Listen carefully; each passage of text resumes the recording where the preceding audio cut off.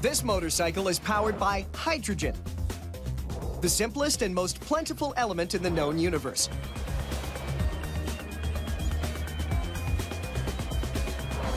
Its creators called this bike ENVI, short for Emissions Neutral Vehicle, and you can make a cup of tea from the only thing that comes out of its exhaust. You guessed it, water.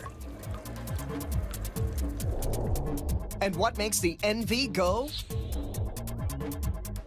Is this mini power plant called a fuel cell, which produces enough electricity to keep the bike rolling.